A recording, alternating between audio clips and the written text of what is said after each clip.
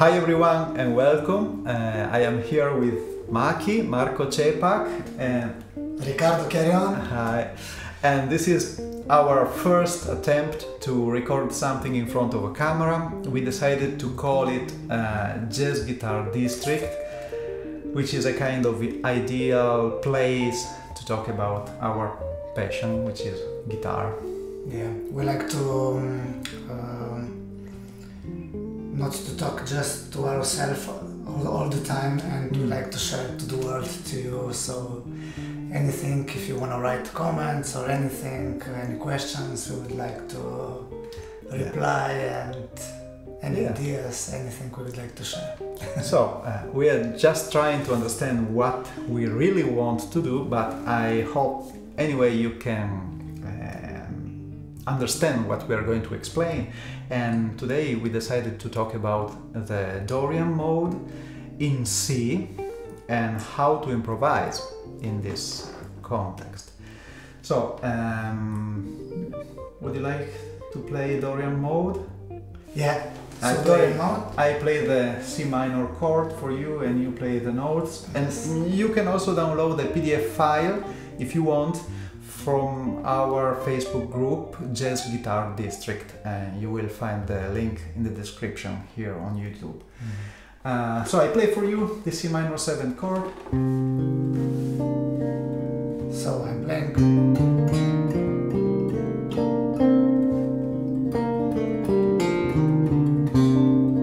It is actually the minor scale that's the closest to the major scale.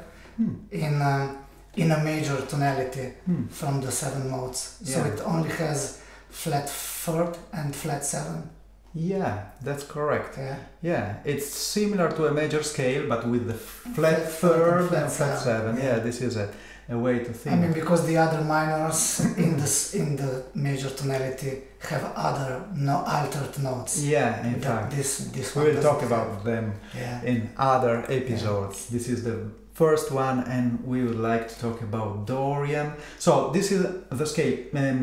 Would you like to explain degrees that we play in the scale? Yes, it's 1, 9, 2, second, major 9, flat 3, 4, perfect 5th, major 6. This is the characteristic note of the Dorian. Flat 7, which is the characteristic of the minor.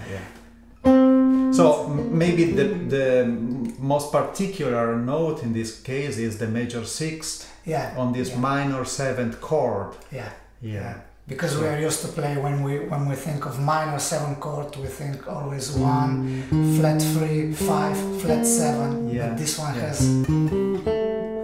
this particular sound. We can play the major 6th or major 13th. We have 2 names for this degree, for this note. Okay, so talking about notes, did you you were saying now only degrees, I think. Would you, or do you say also notes? I didn't say notes. C, D, E flat, F, G, A, B.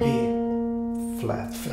Yeah. Okay, so this is the sound. Would you like to improvise something? Just a few notes? Yeah. So.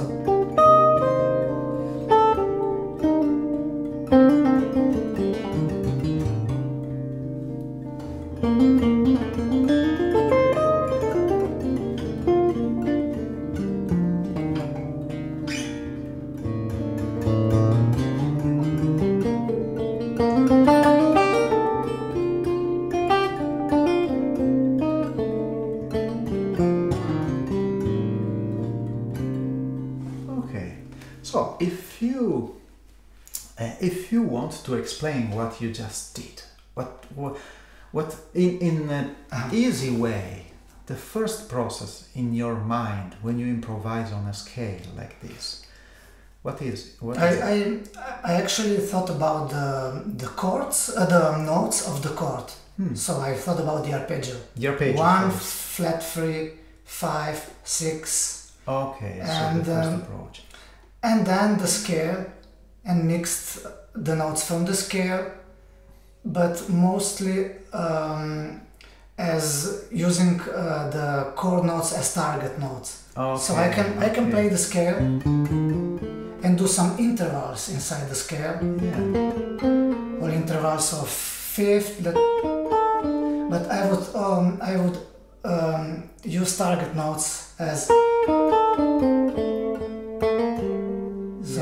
as the notes to rely to get the sound of the Dorian sound. But do you usually hear these notes in your mind before playing them? Of course. So you try to sing in some way, some melodies, connected with all of these thoughts that you can have, intervals and arpeggios. I always hear the characteristic 13 or 6. Yeah, it's the same that I do when I improvise. Mostly try to connect my musical thoughts, my melodies in my mind to what I can play on guitar, of course. So the beginning suggestion could be sing the scale. Sing the scale, and try to play it in some different positions. Okay. So, for example, how many positions do you know to play a Dorian? I mean, I to not have any holes on my neck, to really know every corner, because when you improvise and you find yourself in a certain position of the neck, in this, for example, in the Dorian chord, and you don't want to ruin your idea, your musical idea, because maybe you don't know where to go. So I like to know every corner. So to me, I think the easiest way is to think as the roots, like on the last two strings. Maybe this is not the right way, but this is how I like to think. Like the root is here, the root is here, and according to this root, I would like to know the arpeggio of the Dorian. So in every way, so you can go 1 3 5 or 1 3 5 or 1 3 5 or we can go here 1 3 5 and therefore we proceed. This is 6. And so and then I try to connect the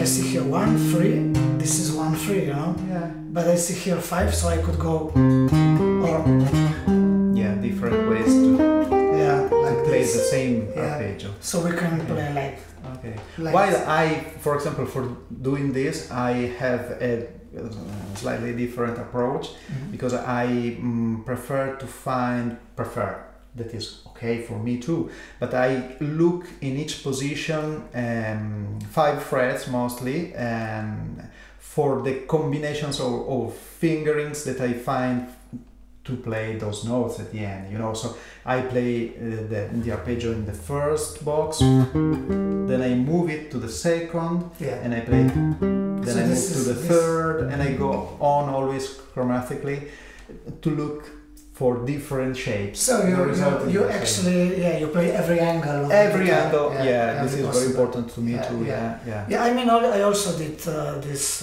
box. I mean, this is the basic. You need to do in the box of the 5 frets maybe, 5 frets, or 4 frets.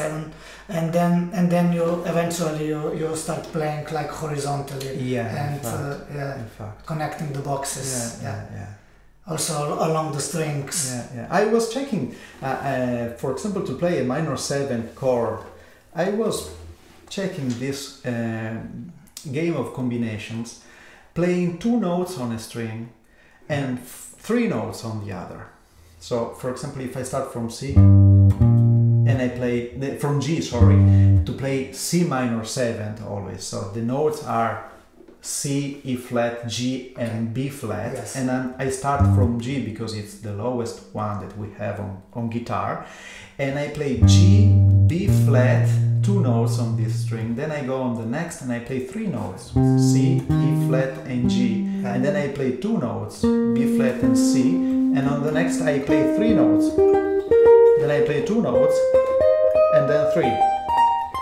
And doing this we can play in a really extended arpeggio. Yeah. And we can do the same also inverting. So playing 3 notes, for example, on the lowest, and then 2 notes, and then 3 notes, and then 2 notes, and then 3 notes, and then 2 notes. So this is something I discovered just thinking to numbers and where to place notes. So if we play 2 and 3, it could be nice for an arpeggio with up to the 7th. Yeah, and extended to the it's 7th. you can also start with 2 for every string. Yeah, of course. So it's very symmetric. Yeah, you have and you have the same pattern. Yeah. So we are playing just arpeggios, not scales in this case, and they are kind of pillars that we can use to build a melody in each harmonic setting. So in this case, pillars are root, minor third, perfect fifth, and minor 7th. Yeah. And the other 3 notes are extensions. Extension notes, Yeah, and we call it 9th, D note, perfect 11th or perfect 4th, the F note, and major 13th or major 6th, the A note. Which is the most characteristic. In this case, that distinguishes and Dorian note to other minor chords. So we were talking about position. So we have found 2 different ways to work in, or more than 2 different ways. The boxes, 5 frets. Yes. And your way is starting from roots and looking for arpeggios. Yeah, like using the visual concept of the guitar, because I mean the horn players cannot do that, but I always wanna take advantage of the visual concept. Yeah. But it becomes kind of MIDI to me then, like I see everything in shapes, but the most important thing is that I can hear what I see. Yeah. So if I think Dorian, I take, okay, this is C, and I see the 1, 3, 5, 13, and all around these two roots. And I can hear what I see. It's kind of guitaristic way. So I would like to remind you that we are going to create a PDF file for some of the topics that we are talking about here, and just some of them, because there are too many maybe sometimes. So just to have some information about where we play some of the material that we are playing here as an example. So remember that you will find this PDF file following the link in the description. It will be on our Facebook group, Jazz Guitar District, and there you can download every PDF file. Go into the file section in the group. Okay, so would you like to improvise for a while? Okay. On C minor 7, maybe can you improvise using one technique? I don't know, maybe intervals. Maybe. Just intervals. Just to create a sound that we can understand how you build it. Maybe some intervals. Which interval do you want to? Well, let's start with the thirds, which thirds. is the closest. Okay. So thirds means that Maki is not going to play the scale note after the other, one note after the other, but skipping one note. So if he plays root, then he will play third, and then from the second, that's the sound that we are going to create. And let's check it. Okay. I play the chord for you.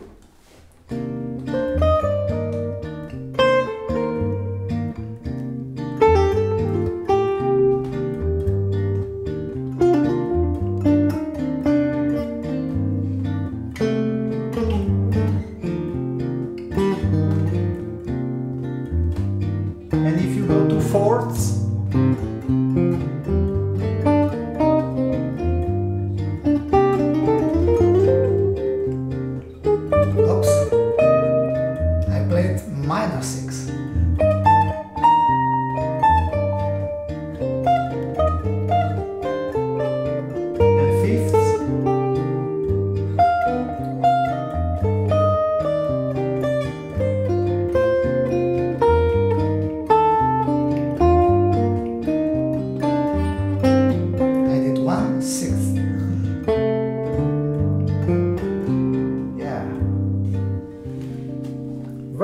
So different sounds within the same scale. Yeah, yeah.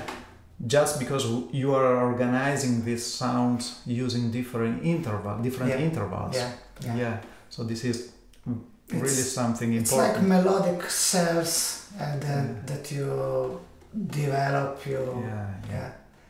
For example, I usually, when I practice this kind of topic, I try to sing it while I play it. So if I play third,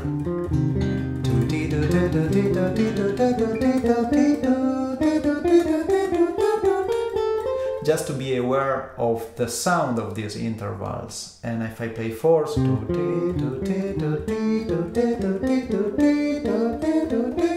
and so on. And I try in this way to create a mindset to reach the level where I can play something in my mind before playing it on my guitar. Yes, you actually record yourself in your brain the sounds. Yeah. The sounds. It's not too much of thinking what I'm doing now, like it's the sounds that you. And what's, in your opinion, the best way to record these sounds in your brain? I mean, your brain, when the brain hears, it records, so it's just practice. But I have a theory about this. Oh, really? The slower you go, the slower you go, the faster you learn. Yeah. When it's about sounds. That's for sure, but this is for everything, I think, because the brain really absorbs like 100% everything when you go slower. Yeah. If you go fast, there is always something missing, And maybe about sounds, talking about sounds, maybe also thinking about some impressions that you have when you play thirds, and some other impressions that you could have if you play fourths. Does it sound more open, more strict, more soft, more, I don't know, different impressions? To me, fourths sound more sharp, not so soft. Fourth. And thirds sound almost like playing a scale. Yeah. Like scalar way of thinking, not interval way of sound. But the fourth is really open. Because the inversion of 4 is fifth, and it sounds like. And the sixth are really melodic to me, for example. So when you want to create something really melodic, if you use some sixths in your improvisation, you six can. are the most melodic also to me. And anyway, these are just opinions, because everyone could have a different sensibility and can find his or her own levels to put on each interval, on each sound, in music, I think. So these are our personal opinions. But I would invite everybody to really try to play all the intervals in every position of the neck. So the brain is recording the sounds, but also you are really learning the positions at the same way. In the same way. True. That's true. Yeah. So if you start here, then you go here, and then you play fourth, and you play fifth, sixth.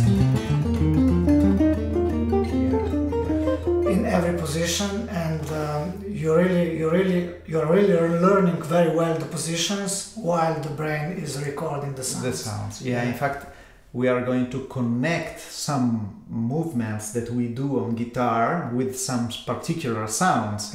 And the more we connect these two things, the more we are going to play melodies that we can imagine in our brain first. So this is really cool. So another thing that we wanted to talk about is how a Dorian mode could be similar to a minor pentatonic scale, for example. That's right. Because in the Dorian mode we also have the minor pentatonic scale. If I play these notes, I am playing the arpeggio. If I add the perfect fourth, I am playing the minor pentatonic scale in C. So, yeah. So you're just with the pentatonic scale, you add the like fourth, the perfect fourth, F in this case. Which would be like this sound. Yeah, this kind of sound where Maki is playing the fourth on top. Yeah. And so when we play the pentatonic scale, we are just avoiding playing the ninth, the major ninth, and the major 13th, which are the other two notes that we need to play the Dorian mode. That's right. Yeah. So we just took out the second, the ninth, and the 13th, and it becomes pentatonic. Yeah. And you add. So if you already know the fingerings for a pentatonic scale, for example in C, you can add the major ninth and the major 13th, and you're playing the Dorian mode. This could seem easy, but as we talked now, you can start practicing intervals on the scale. We can start singing the scale. We can start improvising using only some kind of intervals. We can concentrate our attention on which notes are taken from the arpeggio, the basic arpeggio, which are the pillars of our melodies, and so on. So the Dorian mode could seem something really simple, basic, but to tell the truth, it is not, because we can really play a lot of different things on it. Yeah.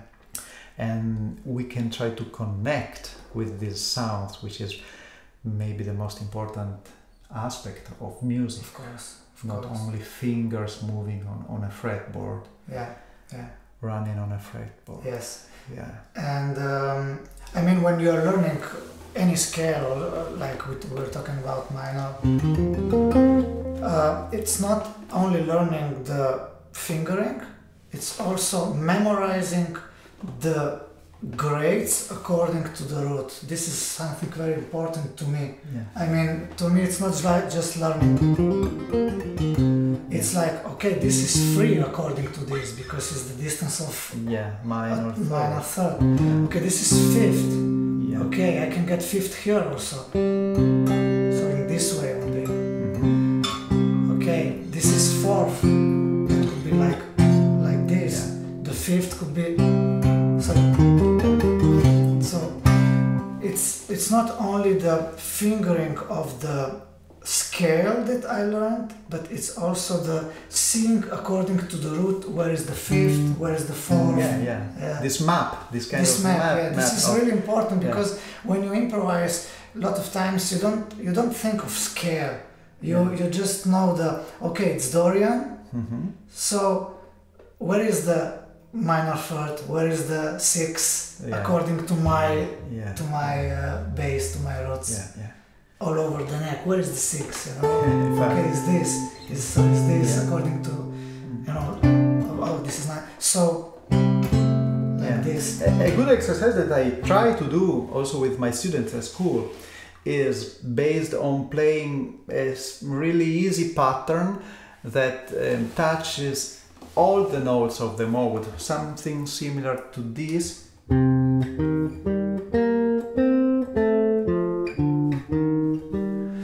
This one in particular, not similar, this one, which is root, minor third, perfect fifth, minor seventh, and root one more times, then only the arpeggio going up, and then coming back down with the major 13th, perfect 11th, major 9th, and then minor third and perfect fifth to close the phrase on the harmony of this C minor 7. So it's arpeggio, and then you're going down using extension notes. 6, 11, 9. And then third and fifth. Third and fifth. So it's but without the root, Okay. Like that. And then I suggest practicing it in each fingering. So if I play it, then I move it. So you're moving like now from 6 to I'm going in 6. the different boxes. Yes. So in the first box, then I start from the second fret, the third. Which would be the same one, right? No, it's a little bit different because, because the A you don't- note is on a different fret. And then I go on the fourth, which is the same, the fifth, of course. And then I go on the seventh fret, and so on. Just to be aware of each degree of the pattern. Yeah, because you keep in mind the degrees of the pattern. In fact. This is very nice. Yeah. And then the next idea is to transpose it to each key, but this is a different topic that we don't want to talk about today. Okay, so just to show something more, what chord can we use to comp on a Dorian mode? Which is your favorite, maybe? I mean, chord you can use the tetrads, but you switch the 7 to 6 or the 5th to 6. So this is your approach. So it becomes a minor 6. This is just an idea. It becomes a minor 6. Minor 6. Yeah. So every tetrad that you learn, one, like this is one. But do you do this moving the minor 7 to the 6th, or you play the 6th instead of the minor 7? Do you want to Sometimes I would skip both if I move 5th to 6th. Okay, that's another good approach. Sometimes I move 7 to 6. It's different. So, that's cool. Yeah. So can you play? Yeah, I mean, if this is most popular position for you, the basic position for you of a C minor 7, if you have one. The most basic positions would be drop 2 tetrads, I think. Can you play? So. Okay, this is a minor 7. These are the inversions of minor 7. Yeah. The basic tetrads. 1, 3, 5, 7, with the second highest note dropped an octave down, because it's easier to play. I usually play this position when I want someone to be sure about a really Dorian mode, and sometimes I alternate. Yeah, this is more advanced. This is more advanced. Okay, but I was talking about how to sound Dorian. How to sound Dorian, yeah. For a minor 7th chord. Yeah, I mean, I started with and now I think you did this. Yeah.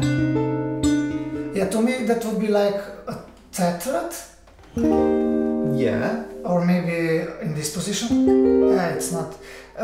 You moved 5 to 6. Yeah, in fact. And you can 7, play the root. 7 to 9. Yes. And play the root. You moved 7 to 9 and 5 to 6. Yeah, maybe an easier way is also this one, which is really easy, because I'm playing the C minor 7 that everyone knows, but with my pinky I play the A note on the second string, just to have this sound. Or you can start only with the guide notes, 1, 3, 7, and just lower the 6. And maybe then you can repeat the third or use an extension, 9, or 1, or 3, or 11. So now nice sounds that we can use. But the approach, from the tetrads is just moving the 7th to, or you can move 7 to 6. You can also move 5 to 6. That would be. Or you can also move 9. Of course. 1 to 9. You get this. I moved 5 to 6, 1 to 9, and kept the 7th. But I need the bass. So many positions on guitar. Of course, we can find. But basically, maybe the basic advice could be play in some way, find a way to play minor 3rd, minor 7th, root, and the major 13th somewhere on the guitar. Anything you develop is from the very basic stuff. So to me, when you go really advanced, it's actually always thinking of the basic stuff. Step up first. And then you move. I totally agree. Because lots of times I don't use shapes that I'm used to. I just do in the moment. And the thing that I really like, if I played a Dorian sound, I wouldn't play so often all the notes. Yeah. I would do this because it creates movements. You split it in intervals. into the two because this is another topic. Yeah, We'll talk maybe in another video. So Maki, what do you think? This is an experiment for us. So if you like, please write a comment or push the like button. And if you are not, subscribe if you want. We are sharing our thoughts because guitar and music are our passion, and we want to share it. Yeah, we really like to share everything with you, so please write comments, please write questions, anything. And these videos... Yeah, sorry, Maki. No, I just saying anything you want to know, and maybe also they can suggest what they would like to talk about. Of course, if we can, if you can talk about what you suggest, it would be nice. Remember that we are doing this, we are now beginning this path together, doing these videos, and you can find the videos on 2 different channels because we are going to upload it on Maki's channel and on my channel. So if you want to subscribe to both, you know that we will surely appreciate it, and you can find the links in the description for our channels. That's it. Yeah.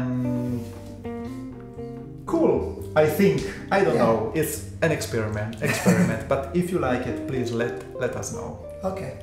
See you in the next video. Bye. Bye.